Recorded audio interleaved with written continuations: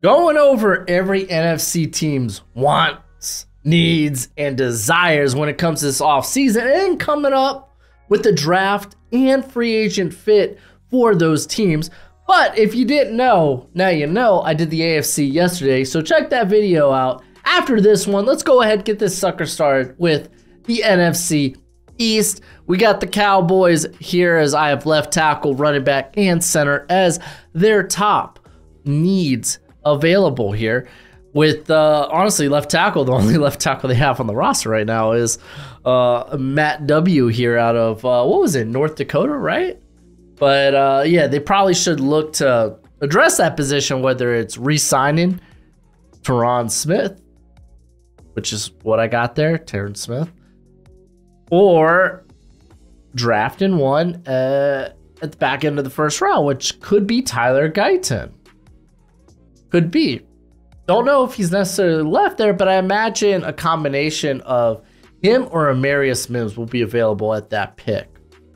So I think those are two ways they could address it. Look at the Cowboys' current cap space. They're only $3 million over the cap currently, which they could probably restructure some things to get under there. But look at a running back. They only have Deuce Vaughn available going into next year, or Deuce Vaughn on the roster going into next year. So yeah, they're going to have to get some guys there. Gus Edwards could be a very inexpensive option if they want to go the free agent route and not bring back Tony Pollard. Jonathan Brooks, one that's widely talked about as a potential third rounder, going to the Cowboys. His surgery was done by the Cowboys medical staff. So there's some ties there. There's some dots you can connect. So there's that. Center, obviously, with Tyler Biadasz going into free agency this year. I'm a big fan of actually Brock Hoffman when he was coming out of Virginia Tech, but I don't know if he's ready for this moment or if the moment might be too big for him. He's just kind of an unknown right now. So they could go again with a cheap alternative, being like an Evan Brown. You could also talk about maybe in the third round like a Bo Limmer. I'm a big fan of Bo Limmer there, but I don't think they bring back Biadasz either though. Going to the Giants, I got guard, corner, and running back. To be fair, with corner, they have Deonte Banks, but I think they would love a corner opposite of him because Cordero Flott is they kind of see him as the slot, the heir apparent there. Not heir apparent, but their future slot corner there. So I think maybe they could make a splash. If a guy like L'Jarius Sneed hits free agency, throw all the money at him and make the Chiefs, if they really want him, they got to spend a pretty penny. Now, Giants, in terms of cap space this offseason, I think they're actually in a decent situation. Where are the Giants? Here they are. They're $39 million above the cap, so they could break the bank for a player or two. Or they could go maybe early second round. You could get like a Ennis Rakestraw Jr. So those are a couple options there. Again, we're looking for Deonte Banks's running mate there. Now, guard, Mark Lewinsky. He's probably the best guard you got currently on the roster, unfortunately. You got a pair of guys from North Carolina there, kind of unknowns. They haven't seen a lot of playing time because of injury and such. So, again, we can make that big splash by grabbing Michael Onwenu from the Chiefs. From the Patriots. That would be a big splash for the Giants. We could go to the third round with like a Zach Zittner. Again, this is probably a later third, because I think they have a later third round pick. But I really like that. If they can make those two big, those are kind of real big additions. Michael Onwenu. The best thing about Onwenu is he could also play tackle. So if Evan Neal is still just crapping bricks, man, you could bench him and move Michael Onwenu to that right tackle spot where he proved he was very good. Maybe give Evan Neal a shot there at guard. And then obviously they got the Saquon Barkley thing going on right now. And it sounds like they're going to make an attempt to re-sign him and whatnot. They're going to have talks, some contract negotiations. I don't know if that'll work out, but currently their best running back probably under a contract is Gary Brightwell. You can make you can make a case for Eric Gray. But I got Brightwell as the top guy there. Regardless, they need to do something about the position. We could talk about like in the 4th round because they just have more valuable needs. You might as well swing on running back if you don't bring back Saquon in day 3. You could swing on it a couple of times if you really want. Marshawn Lloyd's a guy that he's twitched up, has really good upside, moves well, takes contact relatively well. It's just fumbles, drops. They're kind of big, man. So that's a big reason why I'm not as high on him as some other people are. Going to the Eagles, we got running back, corner, and linebacker as what I think the biggest needs are for them. Currently at running back, Kenneth Gainwell is the top guy on the roster. They've been a team that has, I feel like, they have budgeted well at running back, like going out, get in like a DeAndre Sweat, bringing in Rashad Penny after a couple of season-ending injuries. I mean, like, hey, we know you're a good player when you could stay healthy, so hop on. Got a good deal out of him, even though it was, again, Swift that mainly saw the lion's share there. So they could maybe do something similar with like a DK Dobbins coming off 2 like back-to-back ACL injuries. So, yeah, they could probably get him relatively cheap on a 1-year deal and honestly make the most out of it like they did with DeAndre Swift. They could. I like the idea of them drafting Trey Benson because I think he's just a freaking stud.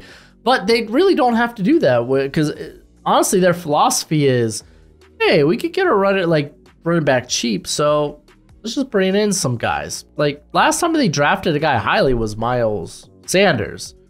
That was like, what, 4 or 5 years ago. So I don't know if they do it again. Then, of course, Darius Slay, James Bradbury. Those are guys that probably you need to find those heir apparents. So like Nate Wiggins would make a ton of sense in the 1st round. I think corner is kind of not a guaranteed, but it's one of the most likely things they could do in the 1st round this season. If they want to go the free agent route, Kendall Fuller would kind of be a fun guy for the Vic Fangio defense there. And I mean, it's kind of a big splash. It's going to be one that requires, a little moolah. And of course, linebacker Nakobe Dean just can't stay healthy. Maybe they make a splash with like Frankie Louvu in free agency, or in the 2nd round, they go with Edgerrin Cooper. They have a chance to be the first team to take a linebacker. I don't think linebacker goes in the 1st round, but I think there's a good chance it goes in the 2nd round. And they grab Edgerrin Cooper, a guy who is a great athlete, great length, just flies around the field. Pair him up with Nakobe Dean there. All right, move into the Commanders, final team in the NFC East here. Because I got edge, corner, and center as their top needs.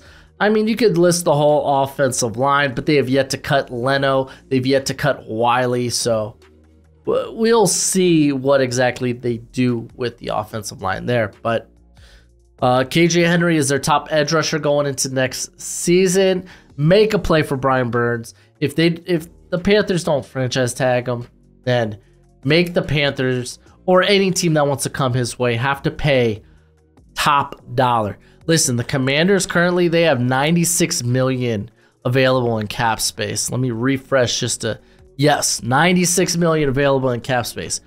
Drop the bucket of cash for Brian Burns. Is he worth it? You're kind of hope that he takes that next step into elite. He's just like kind of like what Josh Allen did this past season with the Jags. Brian Burns has been consistent, but he hasn't had like that true breakout season to where it's like, oh, this guy's like a top edge in the NFL. So they could do that. They could go 2nd round, maybe get lucky on Chop Robinson.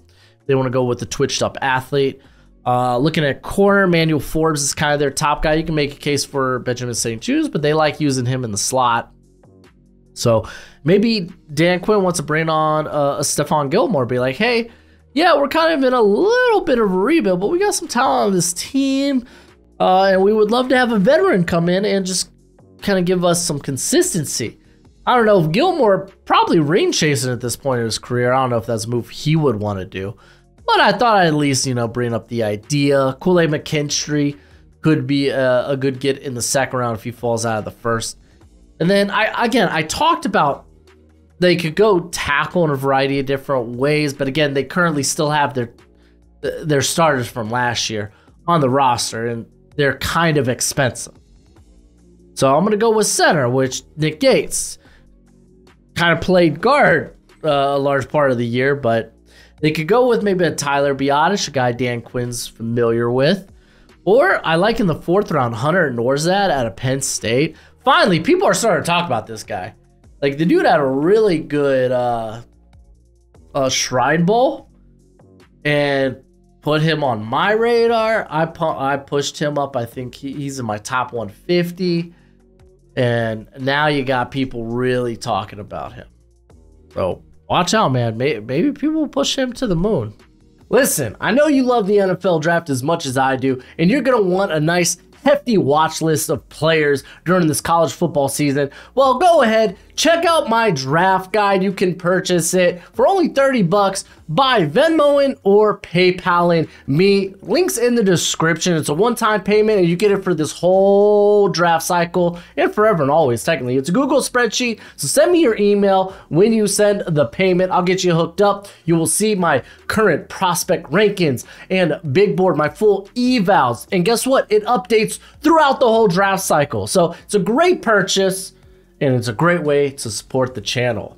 Maybe he won't even be a guy available in the fourth round. But let's move to the NFC North with the Chicago Bears, as I have center, wide receiver, and edge as the top needs for this team. They have nobody at center after releasing Cody Whitehair, which honestly was kind of the correct move. But hey, the Bears, they got some money. They got $80 million in cap space. Go out and go after Lloyd Cushenberry. If he doesn't get tagged, then yeah, drop the bank. Get a good center. You haven't had a good center in quite some time. They could also get like a Cedric Van Pran maybe in the third round. Could also be an option there. You got DJ Moore, but he needs a running mate. Darnell Mooney is a free agent, so they could bring in maybe a Calvin Ridley. Throw a pretty little penny at him and hoping he's a better number 2 than he is number 1. They could, one of my favorites is draft Rome Odunze or maybe even Malik Neighbors, depending on whose mock draft you're looking. One of those guys fall at 9. That is just such a fun pick to have in the first round. So pairing that up with DJ Moore and obviously what I suspect to be your franchise quarterback, Caleb Williams, though. Nothing set in stone. We're about to start the offseason. We're going to see where the Bears exactly will be heading here. And then edge, Montez Sweat doesn't really have a true running mate there. So like going out and grabbing maybe a Daniil Hunter would be really fun. Or drafting, and I've been saying this for a long time, when guys like Rome Odunze aren't on the board at pick 9, it just makes so much sense going with like Jared Verse, who feels like a really natural fit for Matt Eberflus's scheme there. But you could also mention safety here, as they had released Eddie Jackson. I wonder if he might be back though on just a lower contract, but we'll see. We'll see. All right, we're gonna move to the Detroit Lions, because I have corner, edge, and guard as their top needs.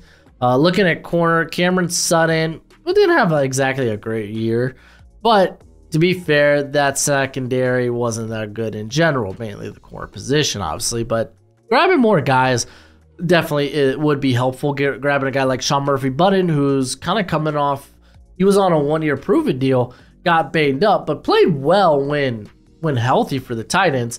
Probably be looking for another one-year prove-it deal, which the Lions can definitely do currently. They have a ton of cap space at $65 million. They could also draft maybe a Ennis Rakestraw Jr. in the first round at the back end of that first. That's definitely a possibility when it comes to the edge position. They have Aiden Hutchinson, but they need a running mate, whether it's like an upgrade over John Kaminsky or maybe even an upgrade over James Houston, who unfortunately was hurt most of the year this past season.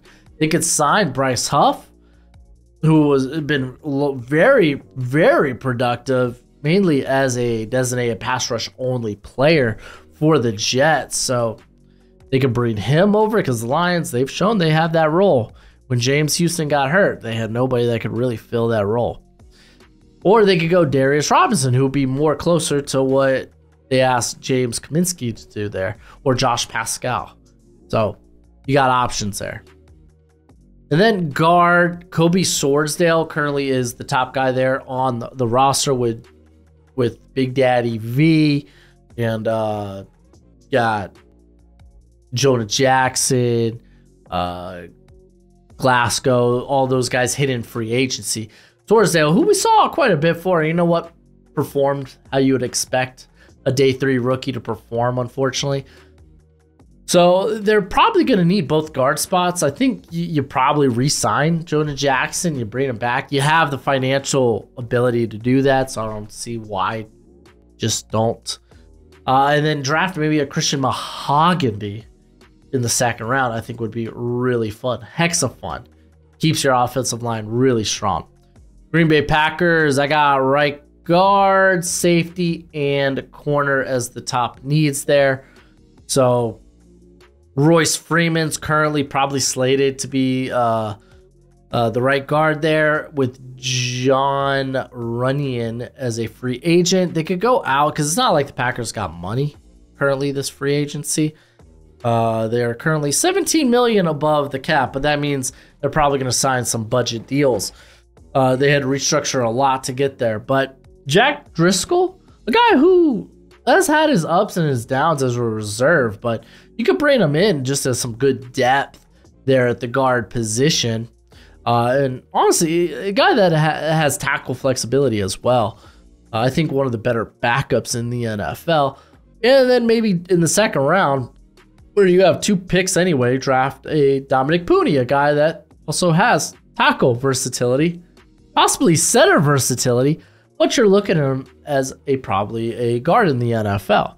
So I think honestly, Pooney could be probably a guy that I feel like I probably should push up higher on my board just because of the potential versatility with him. At safety, Anthony Johnson's the only safety I think they have under contract, or at least the only one of name worthy. But they could go out, they could spend to get Xavier McKinney. I think that would be a huge get. McKinney played really well this past season for the Giants and is due a good contract. You could probably get him at maybe a 5-year $30 million, 5-year 20. Nah. He could be asking more than that. Let's say 5-year $40 million. I don't know. This is why I don't do contracts. This is why I let the experts project that type of stuff. But Cameron Kitchens, also someone that'll be available in the second round that they could probably take a swing on there at the safety position. But I've been saying corner is kind of a big need for this team, as Jair Alexander is their top guy there, which that's a hell of a top guy to have. But opposite of him, it's like Eric Stokes can't get healthy. Karen Valentine was kind of a late day 3 guy who performed well his rookie year, that's great. But you want to grab more depth, more competition. Jair Alexander's had his fair share of injuries year to year. So I think re-signing Keyshawn Nixon is kind of a first big step, because it gets you a guy that at least played the slot quite a bit for the team last season. And he's your best return man. But I think this is why Cooper DeJean makes so much sense. Someone that could play outside, he could play in the slot, and fun fact, he could probably play safety too. I mean, I'd probably want to play him on the outside. That's why I re-signed Keyshawn Nixon. But it's like Jair Alexander has flexibility to play in the slot. It gives you just more versatility in that defense. All right, let's keep this sucker rolling with the Minnesota Vikings, because I got edge, corner, and quarterback as their top needy areas. So edge, obviously, like Danielle Hunter. You got DJ Wonham. You got Marcus Davenport, all free agents. Their top edge is Pat Jones, for goodness sake. So, yeah, probably want to re-sign Danielle Hunter. Currently looking at Minnesota's cap space, they're at $41 million available to them, so you could pay Danielle Hunter. And then obviously drafting Dallas Turner in the first would be nice, but that kind of depends on what's going on at quarterback, because their top quarterback on the roster is like Jaron Hall. Could be Nick Mullins, but it's Jaron Hall. They could re-sign Kirk Cousins, which I think is largely in play. I mean, that would eat a fat stack, that $41 million, but I think it's well worth it. And then you could maybe draft like a JJ McCarthy. You don't have to give up future draft capital to move up to get like a Jaden Daniels. You can get JJ McCarthy, who you feel has just as good, if not better, tools, that just maybe needs a year or two of seasoning. But corner, they have Byron Murphy. He's got inside-outside versatility, but they need more players there. You saw good things from Mekhi Blackman. But they could go out and get a Xavier Howard, who played really well under Brian Flores. They could draft a big body Kyrie Jackson in the 4th round. Oh, be a sexy pick. Might not even be available in the 4th round. You could probably even go in the 3rd, honestly. All right, moving to the NFC South. We're going to go to the Falcons. Quarterback's obviously the biggest need there. Wide receiver and edge. So I got Taylor. I always want to call him Tyler. I don't know why. Taylor Heineke as the top quarterback there. Yeah, don't at me about Desmond Ridder. I suggest just trade for Justin Fields. That's just me. Or I think Drake May. Report is they really like Drake May, which means they're probably going to have to trade up significantly to get him, because there's no assurance that he'll even be available after 2. That's kind of the interesting fact, but you don't know exactly who the Commanders, maybe the Commanders fancy Jaden Daniels a bit more. I don't know, we'll find out, but I listed Drake May here, but you can honestly put in Jaden Daniels as well. Wide receiver, it's literally Drake, London, and nobody else. They could go out and get a big body, long field threat in Gabe Davis.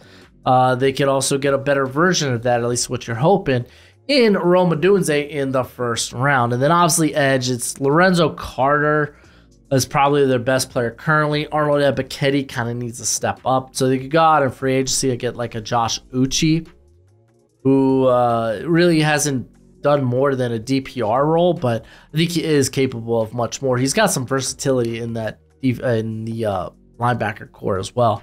Or they could draft like a Dallas Turner. I think would be a really good fit. Panthers, we got wide receiver, interior offensive line, and edge. So I got Adam Thielen as the top wide receiver there. Mingo needs to get better. I say go out and try to sign Michael Pittman. You just throw money at the position. Get better at wide receiver. And also draft wide receiver in the 2nd round with that first pick. Could be Ladd McConkey. It could be Keon Coleman. It could be Troy Franklin, A.D. Mitchell. I don't care. Get a wide receiver with that pick. And then with guard, man, like, or even center, like, because it's not like Bozeman had a great year. Corbett came back late because of injury, wasn't fully healthy, and then got beat up again. That's the thing. Listing him as their best interior player is kind of, I don't know, man. Is he going to be the same player coming off injury? I got question marks. So I think they should make a splash. Go get like a Robert Hunt. Come in there, man. I mean, what are you going to try to expect, like Cade Mays and Chandler Zavala are going to take that next step? I want bet my butt on that. Go ahead and go out and get some real talent. Also, I got Gates Leviston as a fun get in maybe like the 5th, 6th round. A guy that's been playing tackle for Kansas State, but probably identifies better as a guard in the NFL. And then obviously edge. DJ Johnson's the top guy on the roster, which is a big problem. He was a reach in the 3rd round. I'm not expecting much from him. Tag Brian Burns, for goodness sake. Even if you don't plan on keeping him, tag and trade him. Come on. So Jonah Ellis could be a real option at the beginning of that 3rd round for the Panthers. Going to the New Orleans Saints. This is a team that has been doing restructure after restructure after restructure. They're trying to get this sucker done. Currently, they are sitting at just under 30 million over the cap. So they still got a little ways to go, but they're slowly but surely getting there. I got tackle, edge, and tight end as their top spots of need. Obviously, the stuff going on with Ryan Ramczyk, his knee, what is his NFL future look has kind of muddied up the waters. If they got money, then man, I think try to spend it on like a Trent Brown or a Jermaine Luminor to get some form of consistency at that tackle position, and then draft tackle in the first round with like a JC Latham. Then I think that's good to get. When it comes to edge and tackle, at that point, it's like you've probably spent all your money just trying to get a replacement tackle there. So you're probably going to have to address it in the draft. Luckily, Carl Granderson has shown to be a really good player there for the Saints. Maybe they could snag a Marshawn Kneeland there in the second to pair him up with or be that heir apparent to like Cameron Jordan. And then Juwan Johnson, you could always feel like you could probably upgrade from him and Foster Monroe and get someone with a little bit more spice in there, which would be Brock Bowers, but you'd have to spend a first-round pick on it. And would he be more valuable than what tackle means to you? You kind of got to ask yourself that question if you are the Saints. Moving on to the Buccaneers, as I got left guard, wide receiver, and linebacker as their top needs. Left guard, Nick Leverett. There we go. That's a name. Who's a solid backup, I would say that. So I think they could address the position in free agency. They have $48 million available to them in cap space. Dalton Reisner, come in, be an immediate starter there, give them some consistency. If he's not retained there by the Vikings? Yeah, he went to the Vikings. Then Troy Fautanu could be an interesting option there at the back end of the first round. Wide receiver with Mike Evans as a potential free agent. You have Chris Godwin and honestly Troy Palmer, who kind of emerged as a decent slot for that team. I would say re-sign Mike Evans if you can. But if you can't, then you're probably looking at like a Keon Coleman. That's the type of receiver you're probably looking for to be like a replacement there for Mike Evans. So we'll see. We'll see what free agency has in store for us. And then you got Servassier Dennis. There is your top linebacker. That's why you got to re-sign Levante David. He wants to be a Buck for life, so let him. And then maybe in the second round, you could draft like a Peyton Wilson, who's just going to test out phenomenally and he just reeks of, oh, me just good linebacker. He is just good linebacker. Going to the NFC West, we're going to start with the Cardinals here. They got wide receiver, edge, and corner as their top spots of need. Michael Wilson being their top wide receiver there. Go out and make a play for Michael Pittman if he makes free agency. Just see what the price is. Worst case scenario, you're probably drafting Marvin Harrison Jr. or maybe Malik Neighbors there in the first round, I would say. And then edge, Zaven Collins, a guy that they've kind of converted from off-ball linebacker to more of an edge role. You could you could argue that like Gardeck was probably the better actual edge player during the course of the season. And I mean, the unfortunate thing was like BJ Ojolari didn't really, like, he was more of just a passing down player. So like they obviously want to bring in more talent and competition here. So they could go out and give Chase Young a 1-year deal. Prove it. They could go out and get a Darius Robinson at the back end of the first round and just get a versatile piece along that defensive line. And then corner, again, this is a team that I feel like, hey, go out and just try to break the bank. Garrett Williams is probably your top corner heading into 2024. Jalen Johnson, man, if they don't tag him, go out and drop a pretty penny. Like, hey, if you're going to be outbid, then, hey, make sure that if you get outbid, that they're paying a hell of a lot. They could also get maybe Kool-Aid at the back end of the first or early second round. So that's definitely an option for the Cardinals right there. The 49ers, I got offensive tackle, offensive guard, and corner as their top needs. Obviously, you look more at right tackle with Colt McKivitz being the top guy at the position. Trent Williams, again, he's up there in age. So I guess mainly I should put just right tackle here. But still, you're probably wanting to get like a feel of who's the heir apparent for Trent Williams. But you first need an immediate replacement there for Colton McKivitz. So they could bring in someone that they're familiar with in George Fant. Played really well under Bobby Sloak this past year. Maybe you bring him in to your offense line to compete for that right tackle spot. Jordan Morgan seems like a good get there in the back end of the first round. But you could also say maybe a Graham Barton back end of the first round where he can be he could play center, he could play guard, and shoot, he can maybe even play tackle. Remember, he's been a left tackle for the last 3 years.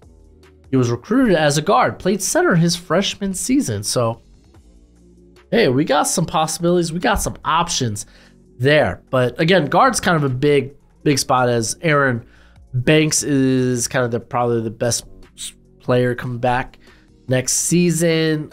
Spencer Burford had his ups and downs this year, and I think Felicion is only on a 1-year deal. So they can bring in like a John Simpson as a free agent there at guard. This is a team that is turning into more power concepts. It's not the Shanahan scheme you remember from a couple of years ago. At corner, you got Travarius Ward.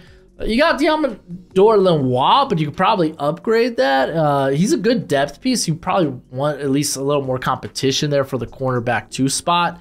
Then, was it Ambry Thomas? I can't even remember. Former Michigan corner. But they got to maybe get CJ Henderson. Remember, the Niners don't exactly have a ton of money to spend, as they're only $6 million above the cap. So they're gonna be bargain shopping. Maybe they could get one for CJ Henderson, a guy that has a lot of ability. Man, he's kind of looking for that. You're looking for that breakout year. I think Renardo Green would be a good get in the second round. You're a team like the Niners, so look out for that. Going to the Seattle Seahawks, I got interior offensive line. You got tight end and linebackers, the biggest needs here. Anthony Bradford looks like to be the biggest the best name when it comes to the interior players. I would say, hey, go out and re-sign Damian Lewis. Currently, Seattle has $16 million in cap space. You would like that number to be better. We'll see. There are some contracts that could definitely move on from, but if they don't re-sign like a Damian Lewis, I know, man, Troy Fautanu has been a guy mocked to them a lot at 16. I would like it better if they traded back and got Fautanu, because I don't like him as a top 20 type of pick. But he's an easier pill to swallow there at the back end of the first round. I don't know. We'll see what happens there. Tight end, Will Disley's the only guy on the roster, as you have Kobe Parkinson and Noah Fant hidden free agency. So maybe they bring in a Mike Gesicki. Ooh, maybe they do. Or they draft Ben Sinnott in the third round. I think that's an option as well. But Gesicki is a good value option. And then the only linebacker currently on roster is Nick Bellor, who's more of a special teamer. Patrick Queen, man, if Mike McDonald wants to bring in his guy, Patrick Queen kind of is his guy. It's a guy that has broken out the last couple of years under him. So the thing is, he's going to cost a lot probably. They could also grab a guy like Edifon Olafashio. Fashino. Oh man, I don't have the pronunciation in front of me. I'm just gonna say Edifon. But a big fan, a little undersized, but he knows how to get nimble between the tackles. Very good tackler, shown to be very savvy in coverage. Like, he's just a solid linebacker. Could even work his way into immediate starter there, but I think he could be a good option in the third round. We're gonna close this off with the Rams, as I got interior offensive line. safety and corner as their biggest needs. Steve Avila had a really good year, but they are probably looking at that other guard spot, which, hey, just re-sign Kevin Dotson. Just do it. Just do it. Rams, they currently got $48 million cap space. You got the money. Re-sign them. However, at center, if they don't bring back, was it Coleman Shelton? Shelton Coleman. But they could probably draft like a Tanner Bordellini on midday 3.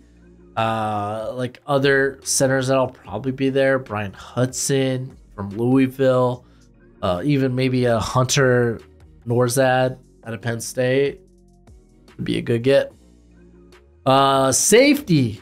Russ East is the top player. Listen, from every projection I've seen, Jordan Fuller's not going to cost a lot of money. He's a good safety.